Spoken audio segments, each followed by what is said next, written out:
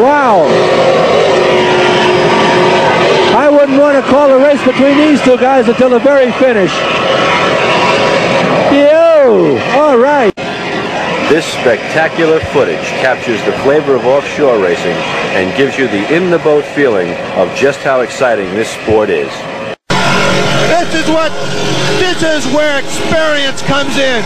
Sammy James is dialed right in. He's going to the bank. He's challenging Longshot right now. He's sticking it to him. This is offshore powerboat racing at its best. 3 boats, Longshot, Vincenta, Famous Shoes. All right, go to it.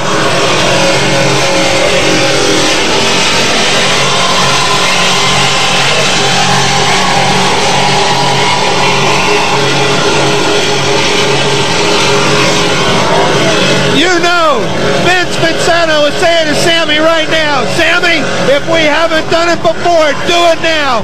Longshot's getting a little bit out of hand. He's not going to let him get ahead of him. Oh, Vincenta seems to be getting out of hand.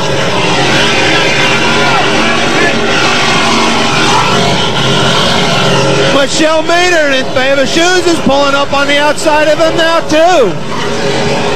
This is the best racing I've seen on this circuit. Go, go, go. Stand it, rolling it, rolling it, rolling it, rolling it, rolling it. That's what I'm talking about. Strike! Oh my God!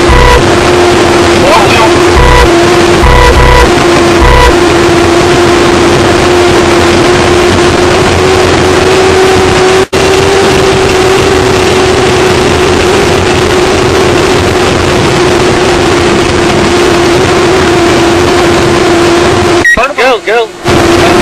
I'm going. Go. Think that gave those people on the freaking pizza thing? That's lap 5.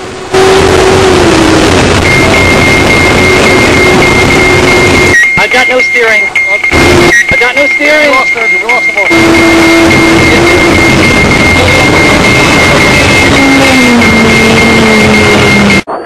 ball. Watch your inside. Go. Smart. Set. Go.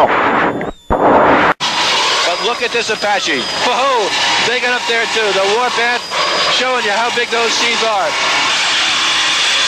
We're going right now 90 miles an hour. These guys are amazing.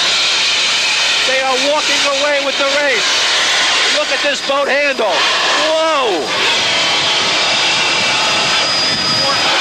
They are on the warpath. The Apache team is on the warpath. They're going like mad. It is a sight to see. We're sitting here. Yeah, the Apaches are taking scalps today. They're not taking any prisoners, I guarantee you. They're showing us how it's done. I haven't heard them wing those engines one time, and this is rough throttling at 90 miles an hour, folks.